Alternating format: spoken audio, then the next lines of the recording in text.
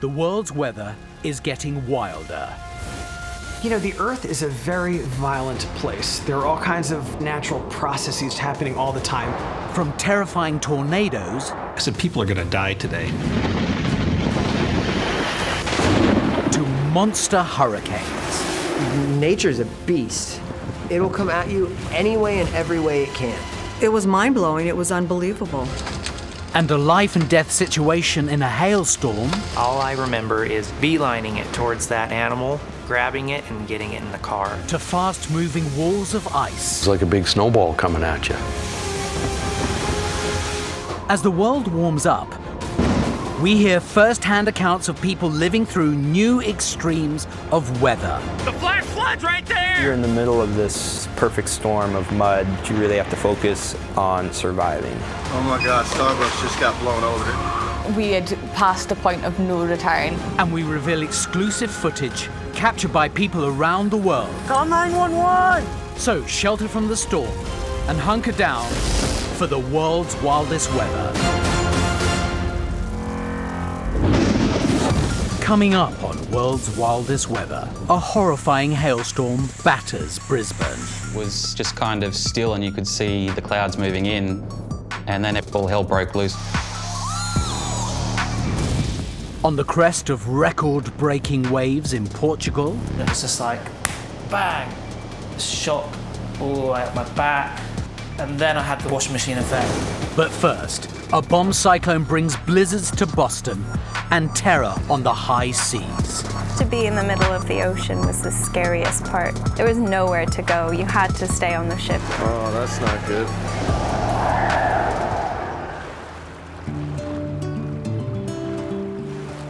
Hull is a pretty little town with about 10,000 inhabitants in the American state of Massachusetts. It sits on a low-lying peninsula just to the east of Boston, which pokes out like a finger into the Atlantic Ocean. Local resident Tina Bongo really enjoys her seafront existence. I live on the bay. I love the ocean. Is very therapeutic. It's beautiful. You wake up, the bay's right there. It's nice. But sea views can come at a price when the weather gets wild. And nobody knows that better than Bill Frazier, who's been with the Hull Fire Department for over 15 years. Surrounded by the ocean, we only touch the land in one little corner of the town, and we get all the joys and troubles that come with being near the ocean. In the winter storm season, some parts of this exposed peninsula are prone to flooding.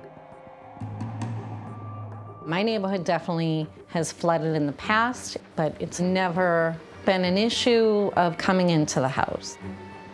It'll creep up into the driveway, into my yard, but then it, never really affects the house. So this is an area used to stormy weather, but the winter of 2017 and 18 was exceptional.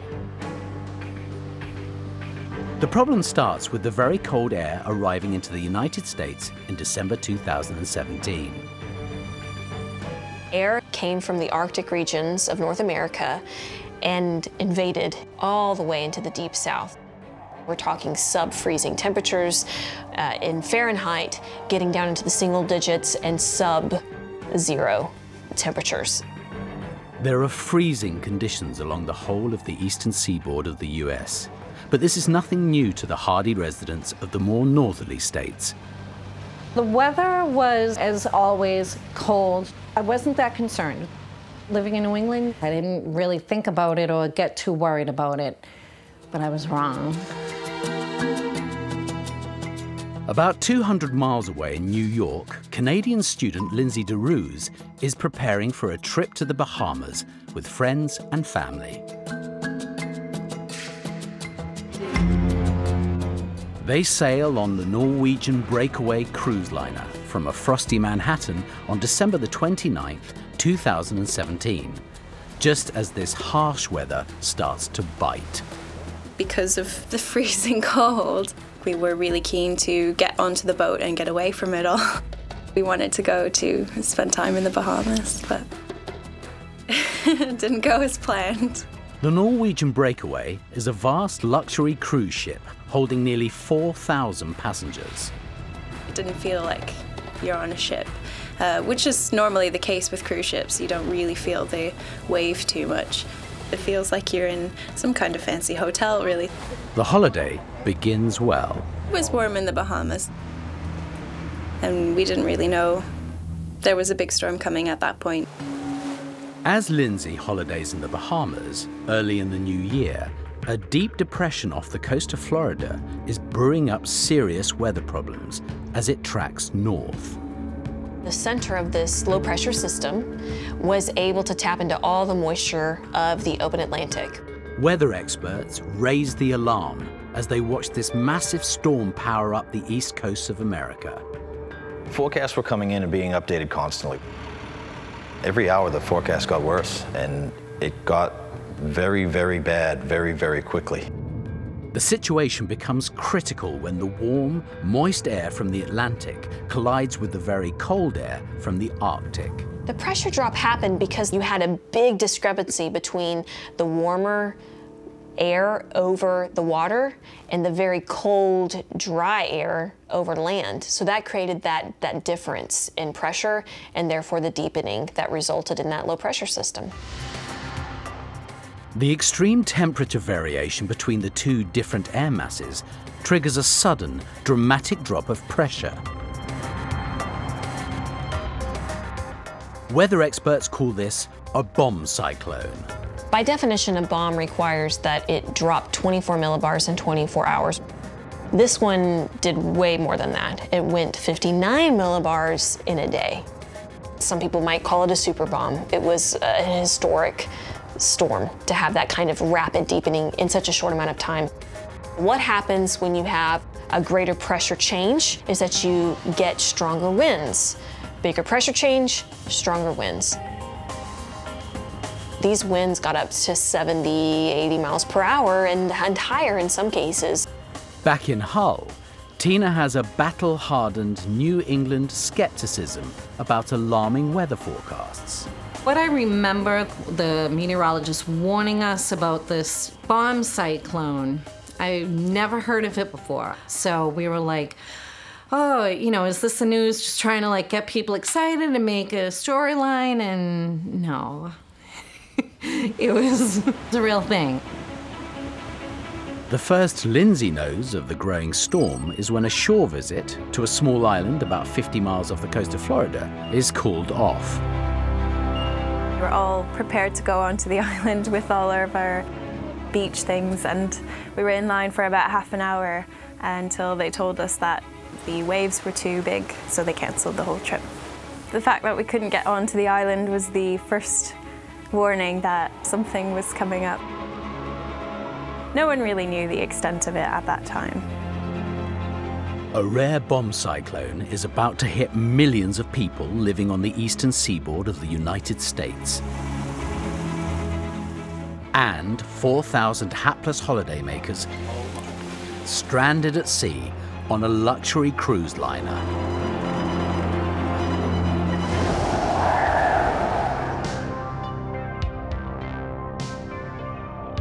A very low pressure system in warmer regions of the Atlantic can bring an additional threat, a hurricane.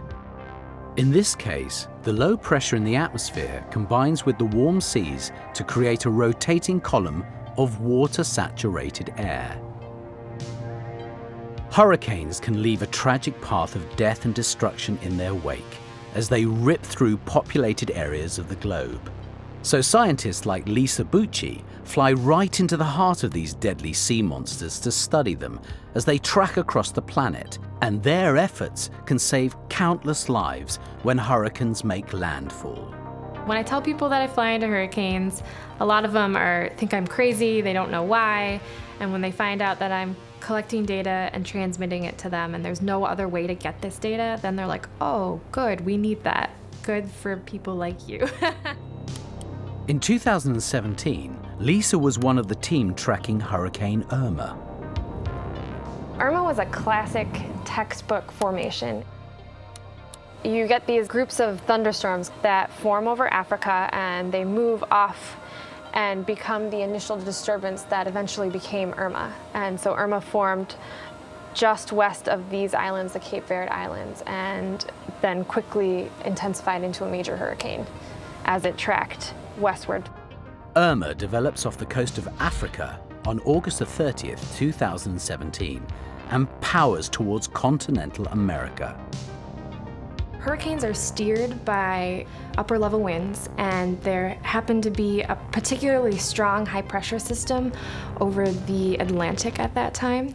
Normally hurricanes that form that far east would tend to curve north and not hit any land, but since that high pressure was so strong, it ended up tracking west into the Caribbean. As Irma approaches land, it develops into a massive hurricane, and that brings it to the attention of veteran storm chaser Josh Morgerman. Hurricane Irma was one of the greatest Atlantic hurricanes in many years. One, because it hit Category 5, which is the top of the intensity scale, but also because it stayed at Category 5. It maintained that intensity for a really long time. Josh heads to Naples, Florida to intercept Irma and hunkers down in a hotel room, waiting for the storm to make landfall. As the hurricane was approaching, it's just rainy, windy weather. Nothing too unusual. And that's the funny thing. You know, if you didn't know a hurricane was coming, you just think, this is just some lousy weather. But then it starts to build, and then it starts to get an edge. Lisa will experience her close encounter with Irma on a research flight, right into the heart of the hurricane. My emotions on the plane are like when you're on a roller coaster ride. You're a little bit excited and you're a little bit nervous. But I'm passionate about getting the data to the people that need it. So flying into Irma was what I wanted to do.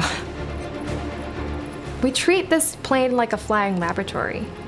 We have instruments on the plane that are taking measurements of the winds, the temperature, the moisture, the pressure, and we're radioing all that data back for hurricane forecast models. Back on land, Josh will also record Irma's vital statistics. But he's doing it at ground level by positioning himself right in the path of the incoming storm. Wind's getting a little crazy now. Some of the gusts are destructive. So a hurricane is a giant rotating windstorm, and as you get closer to the center, the winds get stronger. And the very strongest winds are in a tiny ring right around the center, and that's called the eye wall. And that's where the rain is heaviest, and that's where the winds are strongest. That's where the scary stuff happens. As Irma approached Naples, I was watching it on radar, and I could see that eye wall approaching the city. 10,000 feet up, Lisa enters the eye wall. Accompanied by 20 researchers and flight staff on her P-3 Orion. You're harnessed in, and it can feel a lot like a roller coaster, and in Irma it did. I was lifted out of my seat, enough to feel the sensation of floating. You want to make sure everything is strapped down, and you want to have a lid on your coffee. But anyone caught in the eye wall 10,000 feet below has more to worry about than spilt drinks. Down on the ground, there are people that are experiencing these winds, and they don't have the shelter of a nice, big, strong hurricane plane. So you're just hoping that they can stay safe. Had a lot of trees go down, branches smashing into cars, signs blowing around, and the worst is yet to come. That inner core is within probably an hour of here, but it's not here yet. I looked out across the fields near the hotel, and I could just see this wall of rain and wind sweeping across the field toward the hotel. That was the eye wall.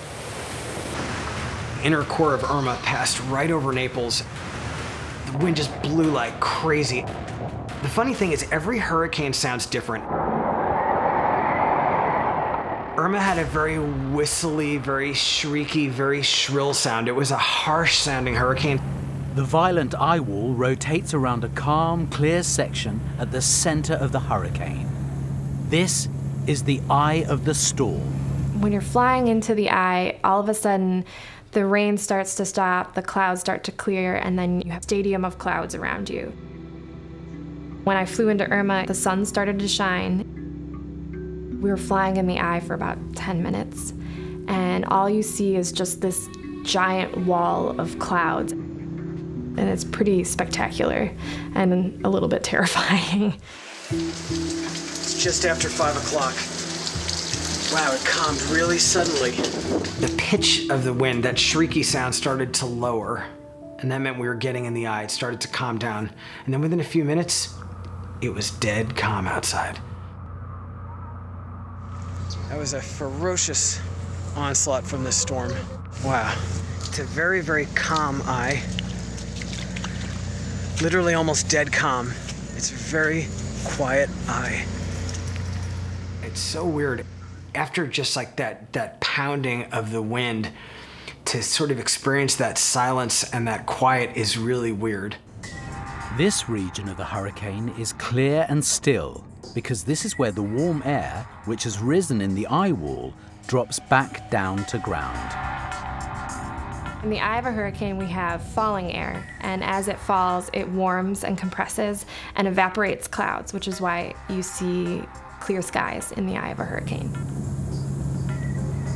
Generally, people are advised not to go outside during the eye of a hurricane. And the reason is because the storm's only halfway over, and when those backside winds come rushing in, it can happen very fast, and it could happen so suddenly that you're not expecting it. It's 5:53, and looks like the hurricane's picking up again. Looks like we're going back into it. When the opposite edge of the hurricane arrives, the wind changes direction and picks up speed again. As you're approaching the other side of the eye to head back into the eye wall, you get into your seat, you put your seatbelt on, and things start to get bouncier and rainier, and you're like, okay, I'm prepared, let's do this. Lisa and the team were in the air for more than 6 hours, recording and documenting Hurricane Irma. When you're done with the mission, you feel relieved because you made it back. Because it is dangerous, and you feel a sense of accomplishment for collecting the data and giving it to the people that need it. That's why I do this, actually. I fly into hurricanes because I want people to know what's happening, to be prepared, and to stay safe. Hurricane Irma caused at least 134 deaths. But the consequences could have been much worse without the warnings to people living in the path of the storm. When you're in a bad hurricane, it feels like it's something that's out to get you, but it's just a natural process. And unfortunately, when we are in the way or in the path of these processes, the consequences can be tragic. Collecting data inside these storms helps scientists, and that makes me feel really good.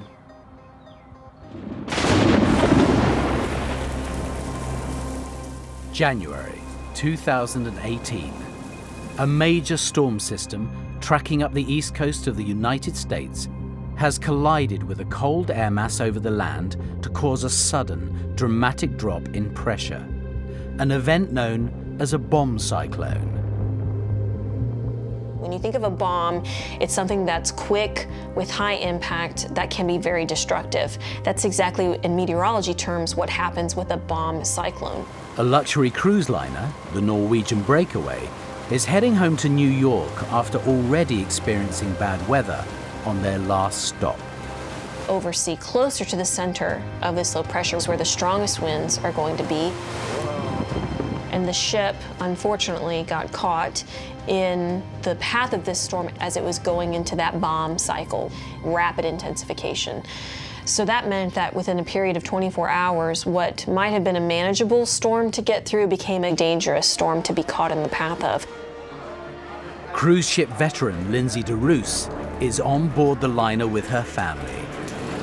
Whoa. The bomb cyclone drops in the middle of the night. I've never experienced a cruise ship being this rocky. So we decided to just kind of have a walk around and see what was going on. Where did they go? We went down the stairs, we stepped into water, and there was water coming down alongside the walls of the stairwell. There was water streaming out of the elevator shaft. There was a little atrium in the middle of the ship, which had water pouring over the top deck. Oh, that's not good. And sounds. Things were breaking in loads of different, the glasses were falling off shelves, paintings were falling off the walls, and people were just kind of freaking out everywhere. All the crew can do is to try to keep the passengers as safe as possible. The staff were amazing on the ship because they really tried to keep up with the cleaning, and they were up all night, putting towels down everywhere to soak up a lot of the water. Lindsay's holiday cruise has become a terrifying journey into the unknown. We couldn't really access news to see what was going on. The few people that did kind of spread the news that, oh, there's a bomb cyclone going on, which sounds horrible. I've never heard of a bomb cyclone before. So that was a bit terrifying. Outside, 30-foot waves are pounding the ship. We were all told to basically stay away from any windows and doors because it was so windy outside. You can hear the howling of the wind. But just to be in the middle of the ocean was the scariest part, is because there was nowhere to go. You had to stay on the ship. Back on land, the northwest of America is about to feel the full force of the bomb cyclone. As the storm was moving, it helped pull in another shot of Arctic, deep, cold air. And this one was even colder than the one that had settled into the region before the storm came in. I couldn't tell you the actual temperature, but it was biting. It was biting. Any exposed skin was taking a beating.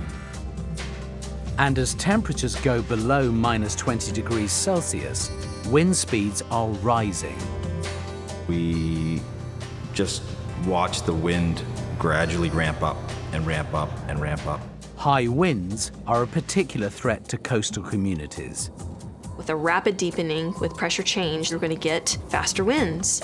Because in New England, there are a lot of residents that live right on the coast, they were susceptible to wind-driven water moving inland into these populated areas at the same time that they were getting dumped on from above with very heavy snowfall. And when all this comes at the same time as a high tide, the elements are in place for serious problems for seaside residents, like Tina Bongo. Her home lies just yards from the ocean defenses in Hull, Massachusetts.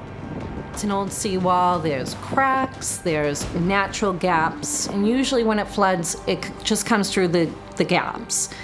This time, the water was rising so high and quick, it was just pushing the water over the seawall.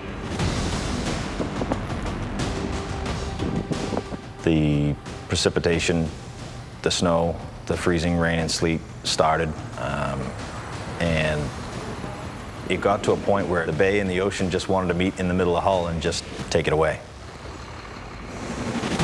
You could see the water just coming through the snow, like kind of underneath. It was really eerie and coming further up towards the house. I still didn't think, though, that I was going to have to worry about water coming in the house. A devastating combination of record tides, historic low temperatures, and a massive bomb cyclone are set to wreak havoc on New England.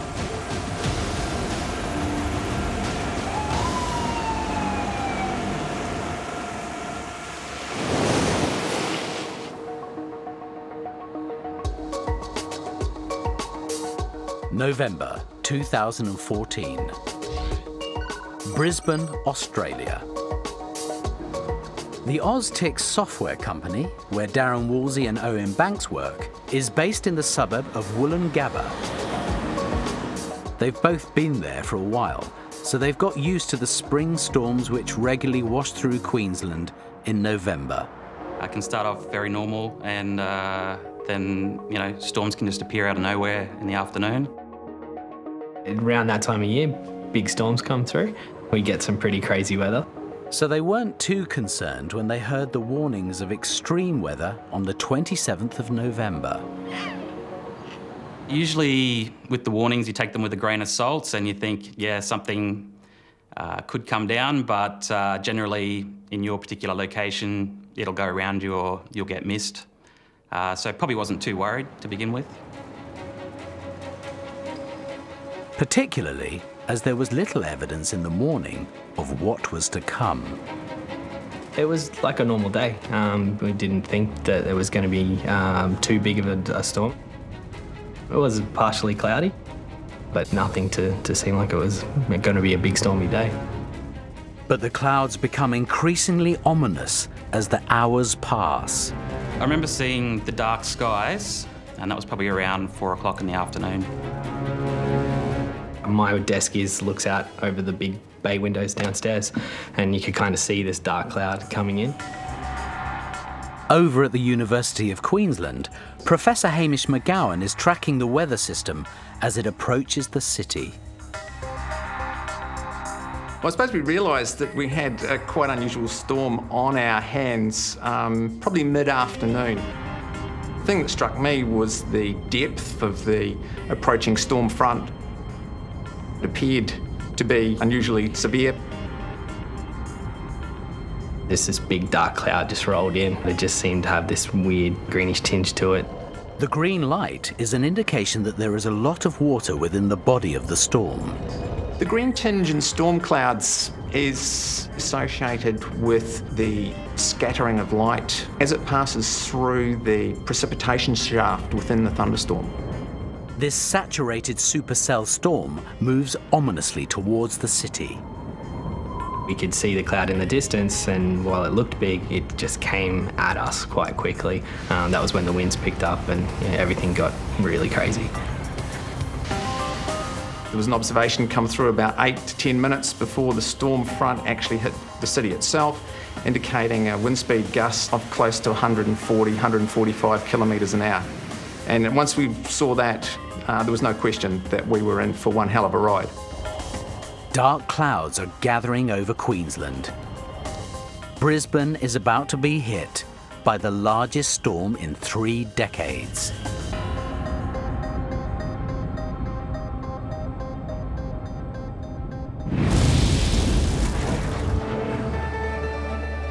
The 4th of January, 2018.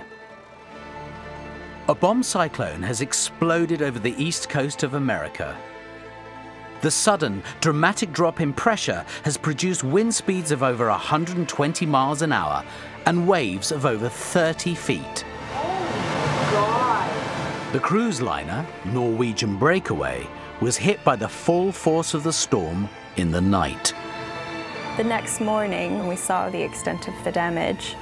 There were doors broken. The ship lost a lot of glasses, and anything that was on the shelves was most likely broken. We were just sitting by the windows watching in awe, because you don't really see waves that big that often in the middle of the ocean, so it was incredible to see. But everyone made it through the night. That's when we started feeling like, okay, we're gonna make it. We'll make it back to New York. On land in Massachusetts, temperatures as low as -20 degrees centigrade are hampering the rescue efforts of the emergency services. There may be a fire inside a house that we're trying to put out, but as the water is sprayed, if it's that cold, just the mist from the hose streams can build up and form ice very, very quickly on balconies, windows, sidings, roofs. And even experienced officers are witnessing conditions that they have never seen before. The ice flowing down the streets was something new for a lot of us. Things you take for granted, things that you can do during normal good weather days, you just can't do in situations like that. You know, you have to improvise, adapt, and overcome, I guess. In the low-lying peninsula of Hull, Tina Bongo is watching an unstoppable river of ice surge towards her home. You could just see the water just rushing at like a good clip. And I was like, this is different. This isn't what I'm used to.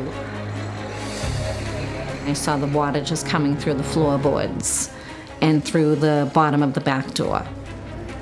So I just ran upstairs and watched the snow like being pushed along. One of her neighbors, Jen Olivieri, arrives at the end of the street and starts filming the snowy scenes unfolding in front of her. As I was sitting there in my car wondering what I should do next since I couldn't get home. I watched this woman step out of her house and walk across the water, and it was waist deep, and that's the first time I realized how deep the water actually was. The layer of snow is hiding dangerous floodwater beneath, and spending any time in this icy environment without protective clothes could be lethal. That's when I decided to call 911. And the dispatcher was amazing. He was very patient, had me describe everything to him. So he said, I can have the fire department come to your house. One of the fire trucks tried to come down the street, but it was too deep for the truck itself to come down. But the fire department had come up with a novel solution.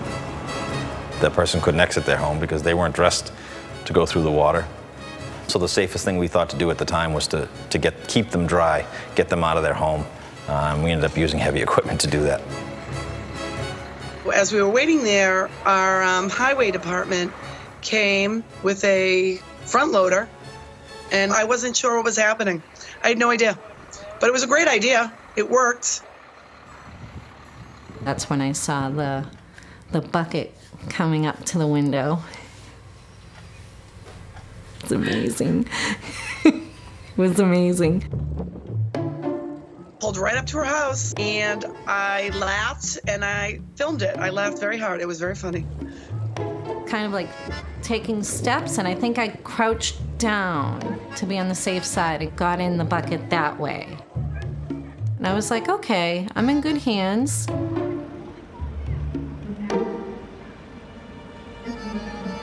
And this actually looks like it could be kind of fun. And it was. The front loader delivered Tina to a neighbor's house, where she warmed up as they switched on the television to find out more about the storm. And a few minutes later, literally it seemed like a few minutes later, they had the news on, and you saw the rescue on the news. And it just played all day on all the channels. All day. It was crazy. A couple of days later, the Norwegian breakaway finally docks at a frosty Manhattan terminal. Getting our feet on the ground in New York was such a relief.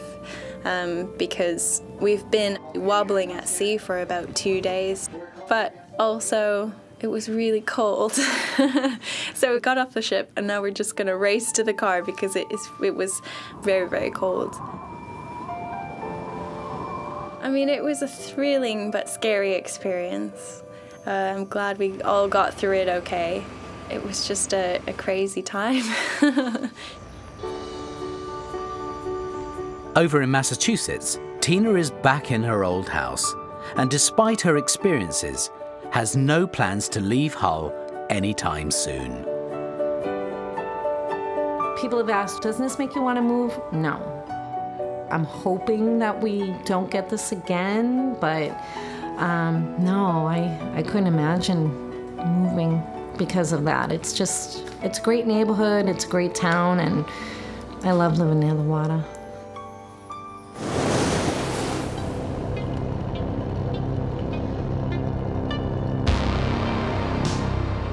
A massive supercell thunderstorm is bearing down on the city of Brisbane in southeast Australia.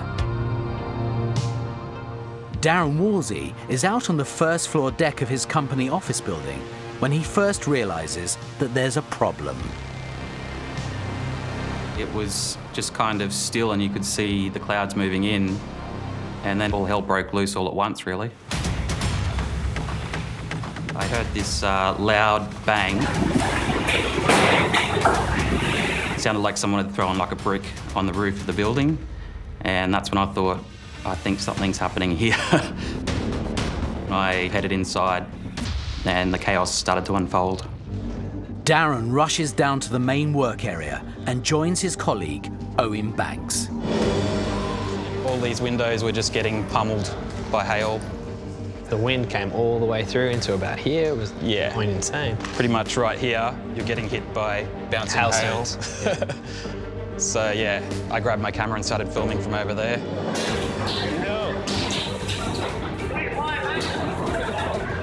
Once the windows had smashed, they just opened up, you know, a big gaping hole where the stones were actually coming in. And that's where I thought, you know, this could get pretty crazy because the stones were quite large. At one point, hail probably the size of a cricket ball kind of bounced through to the room, basically where we're standing. Brisbane is being pounded by hailstones. And those hailstones are getting bigger. This needs a strong updraft to push water into the higher, colder areas of the storm and build the hailstones up to a terrifying size before they fall to the ground. The storm was exceptional. The strength of the updrafts were phenomenal.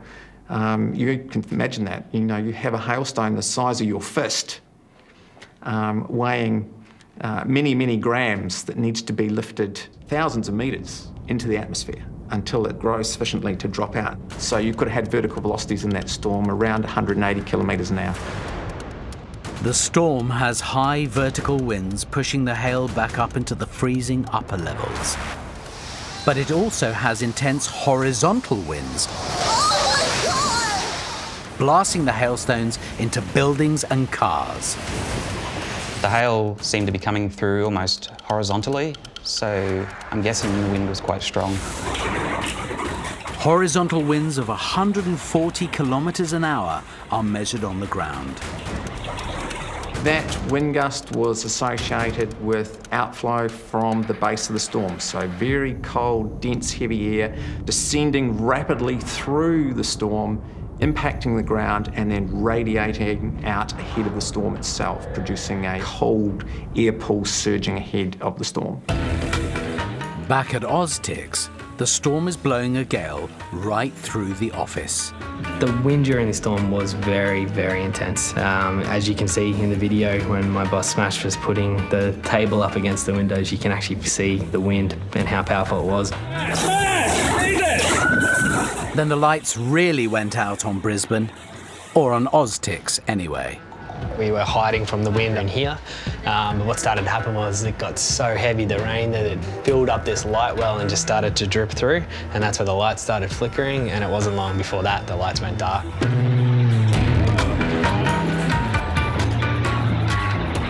But that just made the whole office go a whole nother level of intense. Because, yeah, girls were a bit scared, boys were like running around like crazy, and just the office was going crazy at that time. And then, as quickly as the hail had begun, it stopped. Yeah, it felt like a long time, but it was probably over within 5 minutes or so. I think people were fairly shocked. What the hell just happened is basically what we said to each other. The residents of Brisbane emerged to discover that their city had been trashed. The storm injured 39 people, wrecked over 50,000 cars, and caused over $1 billion Australian worth of damage.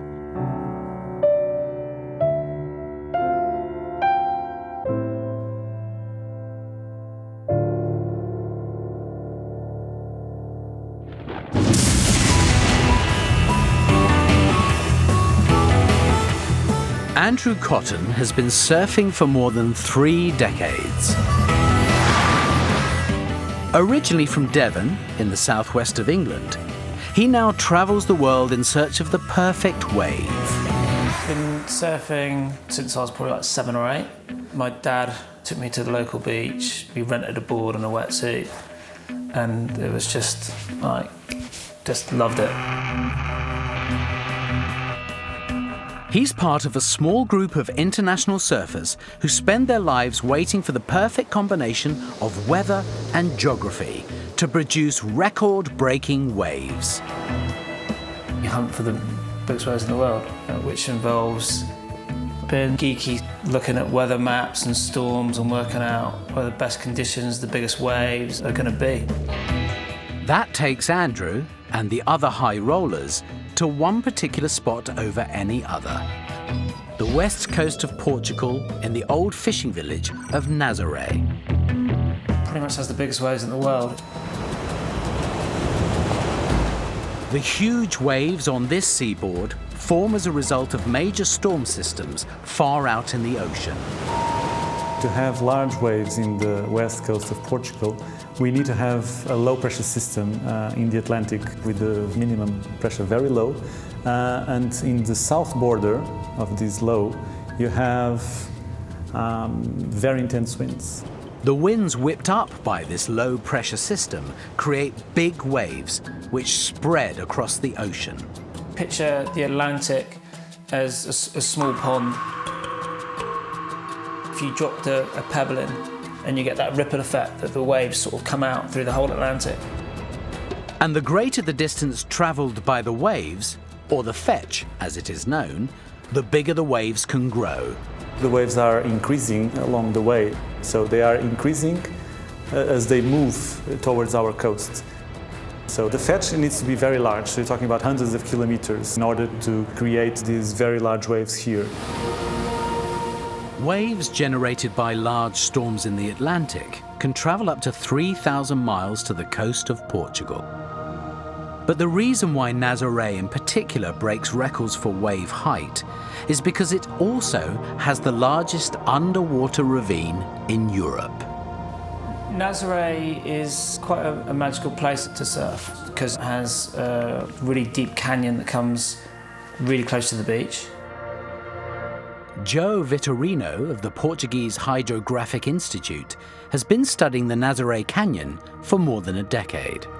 The canyon is like a valley that starts in the very deep ocean, so more or less at 200 kilometers offshore. That goes to very, very close to the shore. As the swell approaches the coast, the section of the wave moving into the shallower water is slowed down by the sea bed, while the section travelling over the canyon continues at the same speed. The faster wave above the canyon then converges with a slower section of wave to produce a wave which can be almost twice the size of the original. So there is a positive interaction of these two parts of the wave, and so the wave height is increasing. This can double the size of the wave at the end of the canyon, which lies just a couple of hundred meters from the shore. You just get these crazy TP waves which can be 2 times bigger than anywhere in Europe on that same swell, sometimes bigger. The 8th of November 2017. A major storm in the North Atlantic is generating large waves, which travel thousands of miles to the coast of Portugal and arrive at Nazaré at exactly the right angle to maximize the amplification effect of the canyon. It was one of the days which could throw up some of the biggest waves of the year, if not ever. And that's one of the days that is worth putting everything on the line, because you never know, like, you might get that wave you've been dreaming of.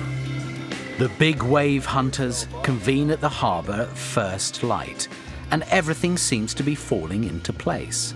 The conditions were great. The swell was due to peak at about midday. We got in the water at about 8 o'clock. It was magical, really. There is also a high pressure system over Nazaré, so there is very little wind to disrupt the waves as they approach the shore. When the waves arrive, you just want nice calm conditions, light winds.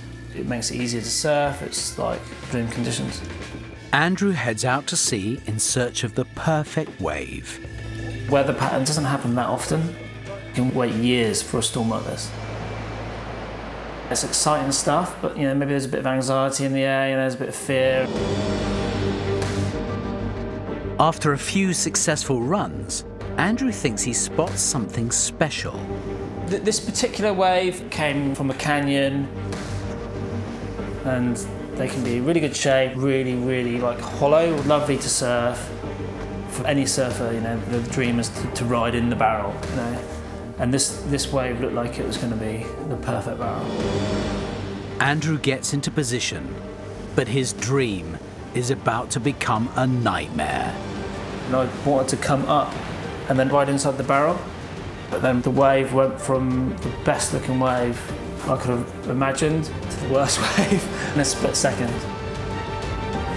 I'd committed so heavily to be inside the barrel, and the wave changed and I had nowhere to go. And then all of a sudden it was just like, bang!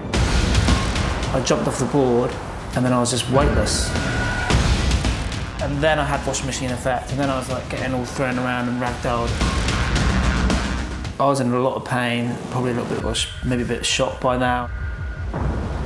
As Andrew struggles to right himself, he is hit by a second monster wave.